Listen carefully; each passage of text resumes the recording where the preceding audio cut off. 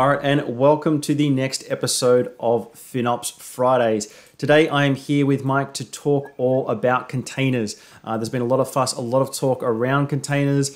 Are they the magic silver bullet? Are they going to help us a whole heap with optimization? Or are they just another shared resource that we're going to have to worry about and work out how we allocate everything? So Mike, take us through a quick introduction of yourself, where you've been in your experience specifically around containers. My name is Mike Surma. I work for New Relic and I run our cloud cost optimization team. Been with New Relic for just shy of 7 years now, and been in the tech industry for about 30. So we started with containers at New Relic when containers were kind of brand new. I believe the first version of Docker that ran at New Relic was like 0.6. So a little bit of the bloody edge there for New Relic, and we definitely had some challenges. When I started New Relic, we had Docker running kind of bare metal, and we moved to Mesos and Marathon, which was exciting and challenging in our own data centers. And now we run containers and Kubernetes in AWS using EKS. Gotcha, excellent. Good history. You got on them quite early in the day. Has the rest of the organization always been fully across them? For the most part, yes. It was the broadest adoption possible. We had certain applications in our stack that weren't capable of moving when we were running on bare metal. But once we started that migration to the cloud, then they followed with that, and they were like the first ones to move to the cloud, and they moved in that manner. Gotcha. Awesome. All right, so let's get into it. Let's talk some containers. For those, we have an audience with a very diverse background. So everyone's been talking about containers. As I said, there's been a huge push and a huge hype that they can potentially give us so much around the area of FinOps optimization specifically. Some people, of course, are selling them as the silver bullet and solve a lot of cost issues. Mike, for the audience, for the broader audience, give us a bit of a 101 on a container. What actually is a container? What's the sort of practical implication of what it's like in business? Is it sort of like virtualization on virtualization? It's just another step of being able to sort of divide resources. What exactly are they and why are they important? I would characterize it more like a thinner version of a virtualization of a VM, because you don't have all of the overhead of the VM with the operating system. And I tend to often think of a container as your deployment artifact. It's like the amalgamation of your RPMs in the traditional Linux world, or whatever your package manager might have been, and your VM all layered together into one kind of object that you can then deploy. Gotcha. So yeah, it's that sort of I wouldn't say container view, it's probably a bad choice of word, but it's all packaged together that can be moved around to different hardware, but you don't need that really heavy OS abstraction layer between it. It's a much lighter version. Right, exactly. Gotcha. And what are the basic sort of flavors and types of virtualization, EKS, we hear in Kubernetes? What's actually out there in industry? VMware is kind of the stalwart, if you will. Maybe I shouldn't have said that. But that's the original virtualization platform. Then you have Docker containers, which is kind of the entry point into containerization. LXC containers is where that's drawn from, which is built into the Linux kernel. And then moving beyond that, you have Mesos and Marathon was the next kind of foray into that container orchestration layer. And then beyond that was into Kubernetes, and which is what is kind of, I think, all the rage in the space today, is to use that as your orchestration layer, and it manages your infrastructure for you in some regard. And in terms of those, those different flavors and types, are they fundamentally the same? Just different particular vendors, or is there some big fundamental differences between some of those types? Obviously, VMware probably excluded from that list, but the others, are they basically the same concept and just slightly different tweaks?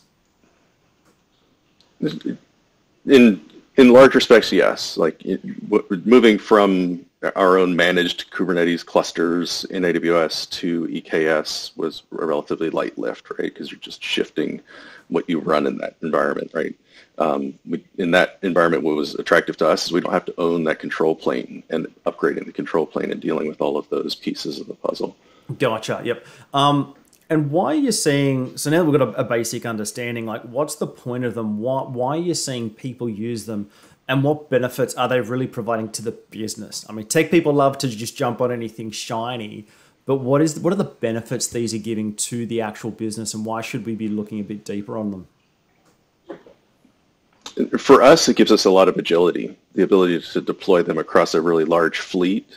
The change cycle for that is very fast, right? To build a new Docker image is really fast compared to your traditional VM image or deploying a full OS to a piece of hardware.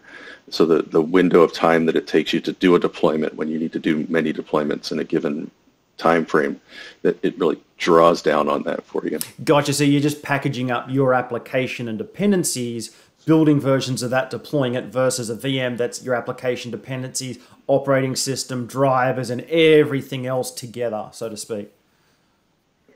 Correct. Gotcha. And in terms of the benefits, so you've got that agility. From a FinOps perspective, how does that agility improve or contribute to your overall sort of FinOps strategy and effectiveness? So for us, it's been a challenge in the sense that it's a shared resource. And so seeing into that shared resource pool is the thing that really challenges us at New Relic, at least. And I think it's fairly common across the organizations, not just New Relic.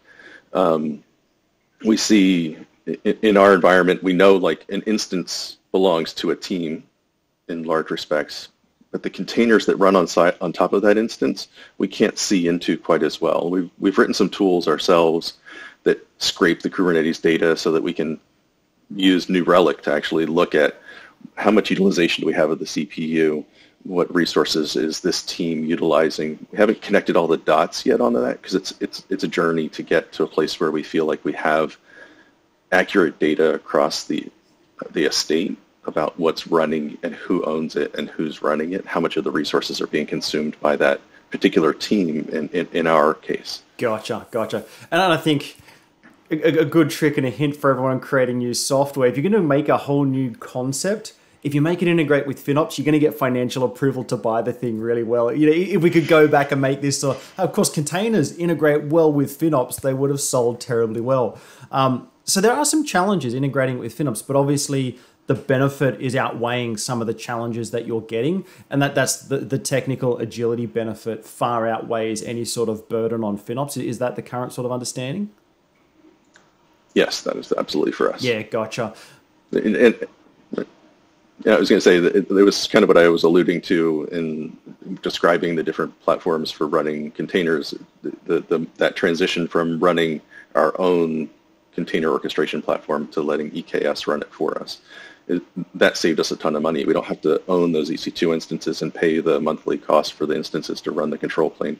That comes for free with the EKS platform in large respect.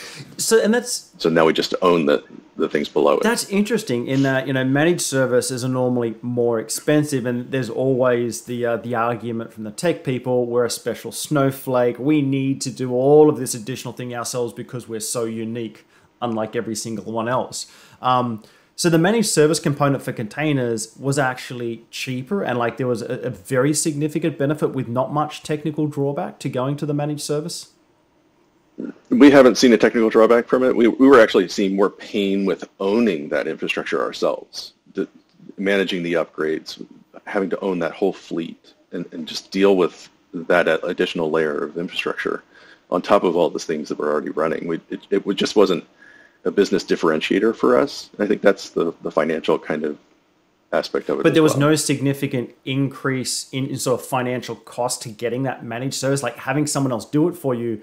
Like the figures were an absolute no-brainer. It wasn't like you really had to think, well, it would cost us, we're paying a lot more here. Yeah, maybe. It was very, very clear that getting... It was very, very simple transition. Gotcha. So almost like going, there was no argument. Yeah, like going back to the data center, having to manage all the hardware type of thing. Like it was literally that sort of different going from cloud to on-prem. Yep. It allows the team that was running that to focus on delivering the value that they need to deliver, as opposed to just running the control planes.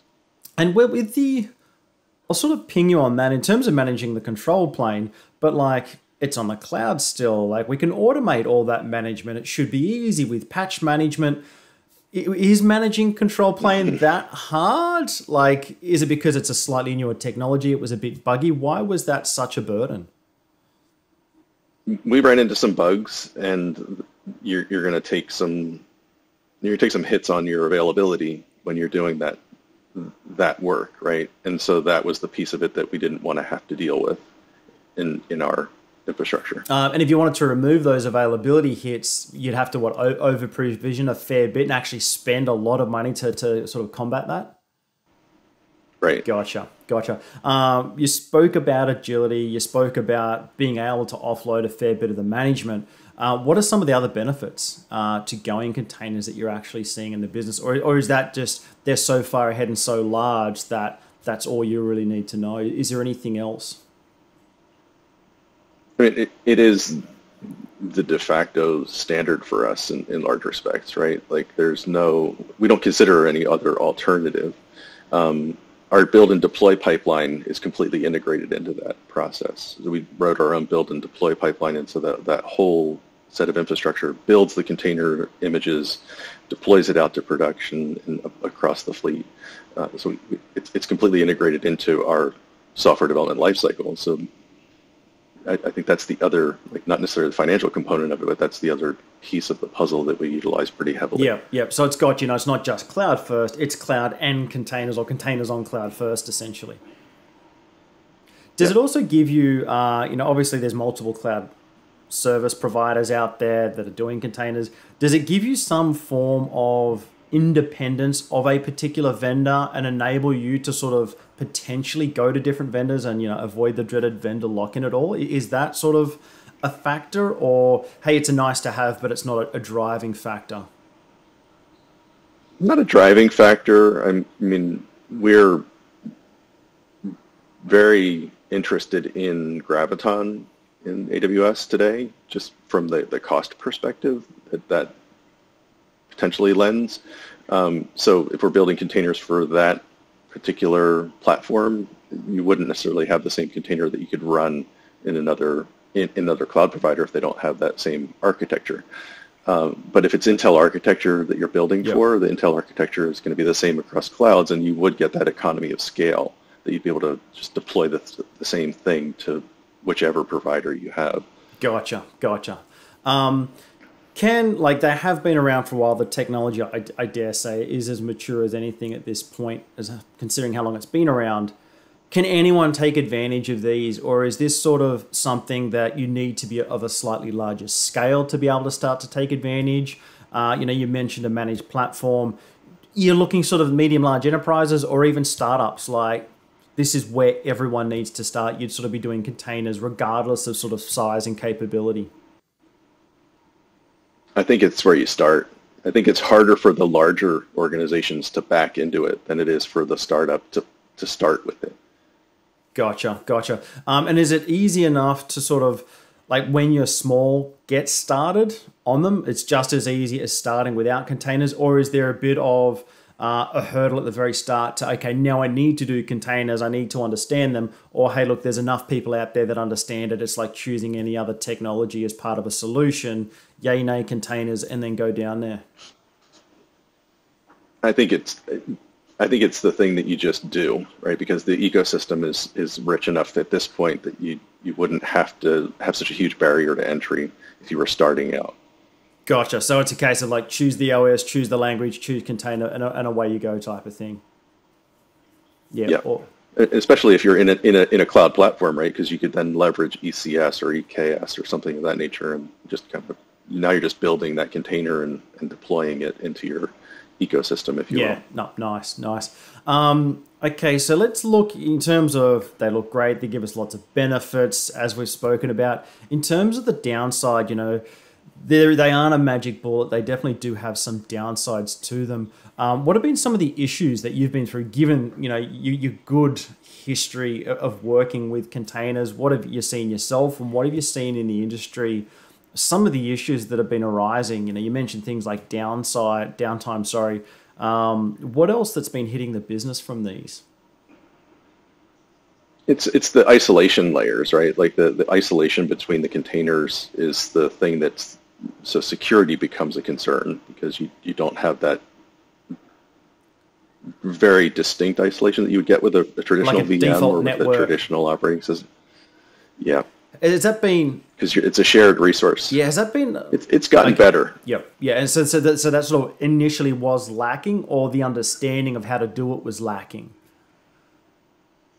Initially, it was lacking, and it left a bit to be desired. And I think that's what slowed some of the early adoption for companies, because there were these like, oh, well, it doesn't do this like my VM does, right? So I don't want to move to that direction.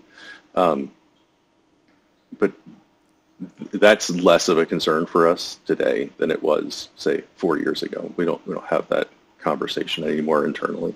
Yep. And in terms of how you'd approach that, would you just spin up some more sort of, sort of underlying bare metal? You've got different container sets that sort of like all the high security containers go in here, or you group them by application so that they do reside. Like when you're at a larger scale, well, you're going to group multiple containers together anyway. So then that gives you a clear sort of security boundary when you're at scale. Is that sort of a default approach you'd take to that? I think, yeah, that makes... I think that would be the way I would approach it. Gotcha.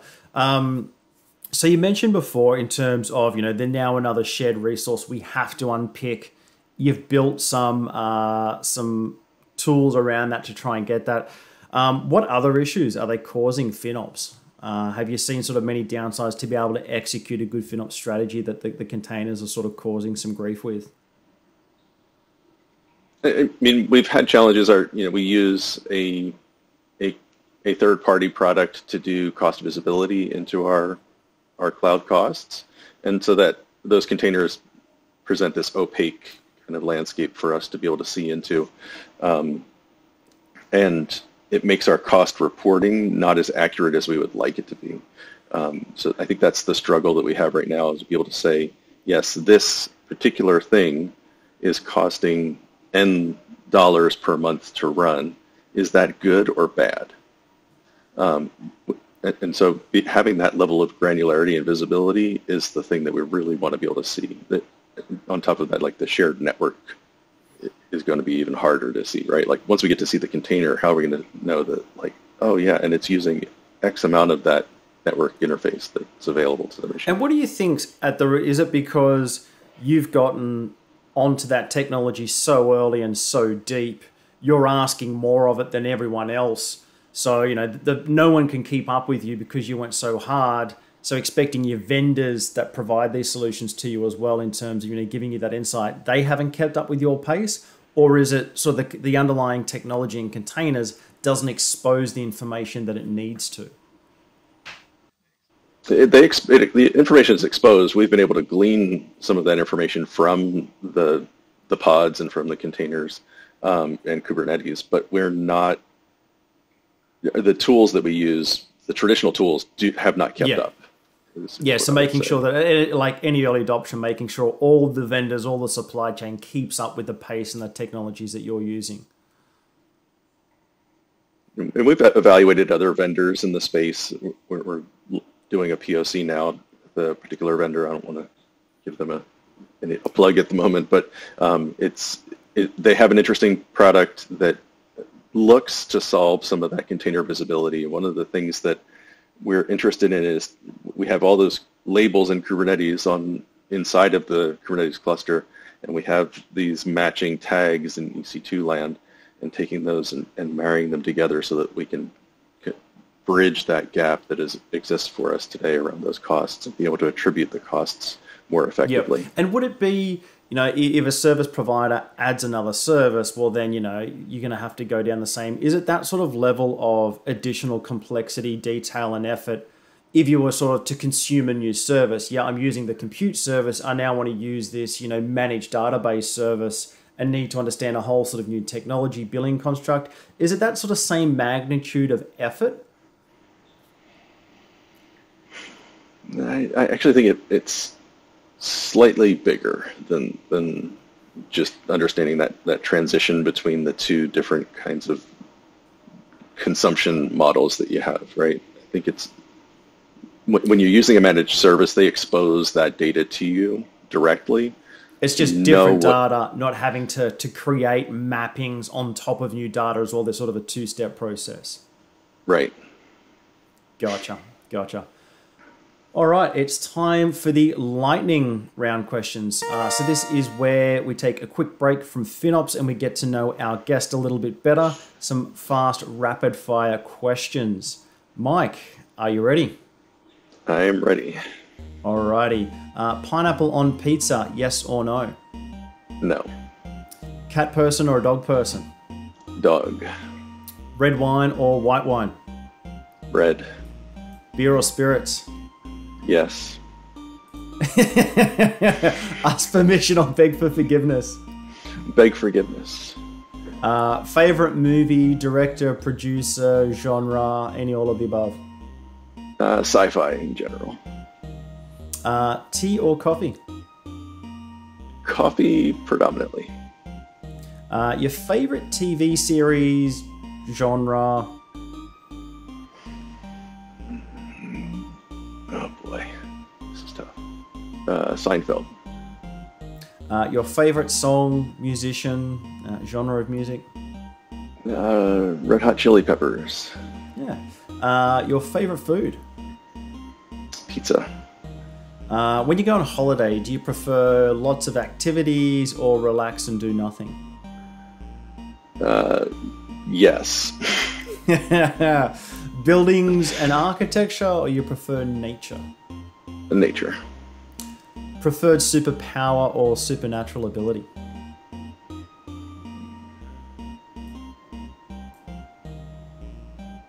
I don't have an answer for that one. Not a problem. Favorite vacation location? Bishop, California. Do you prefer to text or talk? Talk. Your childhood nickname? I dare not say. Your proudest moment? Anything in life doesn't have to be work related. My kids. Excellent. Alrighty. We have a solid score of 94. Congratulations. Thank you. All right. We will jump back into the world of FinOps and containers.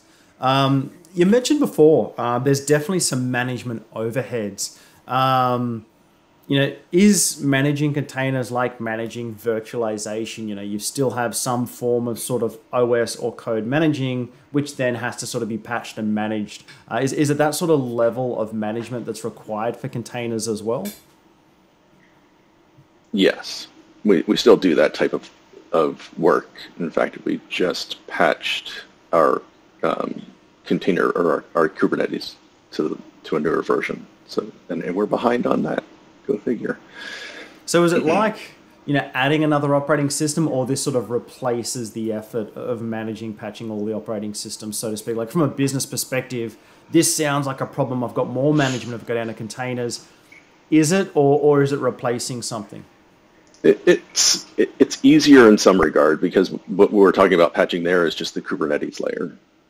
And so we don't have to touch the containers that run underneath. And the containers get rebuilt frequently enough that patching them kind of happens without us having to think about it as much. We also deployed a strategy for how we manage our infrastructure in the cloud, where we build these logical units of compute in AWS today. And when we build that, it has a shelf life. So rather than patch the things that live inside of that unit, we just say, in 90 days or 6 months, that unit will disappear and a new one will come in its place and have all of the appropriate patches and things applied to it, so you don't have to go backport patches into those things. Okay, so you're essentially just sort of you're not having to repair the car. You throw the car away and just buy a brand new car and you jump on in it and off you go type of thing. Yeah. And we migrate the data because it's easier to migrate the data than it is to kind of go try and hatch those things, because things become immutable when they're deployed in Kubernetes. And in terms of, validation testing, things like that, is it still the same level of testing, or because you're not doing a patching and all those changes, less human error, less chances for bugs, it's an easier job and less effort in terms of all the testing and validation required? Absolutely. Gotcha. In terms of, you mentioned going to a managed service. If somebody comes up and tells a C-level exec, no, we can't use a managed service because we're a special snowflake, is there any, or have you come across in the industry like any drivers that no, you do need to manage it yourself so that you can tune this if you're doing something special with containers? Is there a good argument to be made not to go down a managed platform? So we're actually at a crossroads with that today with Kafka, trying to figure out, do we continue to run that in a managed platform, or do we want to run that ourselves? We don't want to run it ourselves, to be fair, right? Like we did that in the data center. It's a lot of work. We know that. But is the managed service actually serving us to the best of the best value for our investment? We still believe it does. So we're not quite there yet, but that's one of those places where we've looked at it and gone, is this the right place to do managed service, or is it not? Yep. Looking outside of New Relic, I think the place where you see this happen most frequently for people is in the database realm, where managing databases inside of a managed service works to a certain point, but it depends on what you're using your database for. If your database is large enough or has some performance characteristics that the managed service can't provide you with the functionality you need to ensure the uptime or the performance that you desire, then it may make sense to run it yourself, because it's more cost effective to run it yourself in order to serve your business needs. Yeah, I understand. Yeah, so there's sort of high performance or high scale edge cases when you get to like a large enterprise, when you're sort of pushing the limits on size, and you would typically start to hit limits of the usual cloud service. Is that sort of a trigger point, you'd say?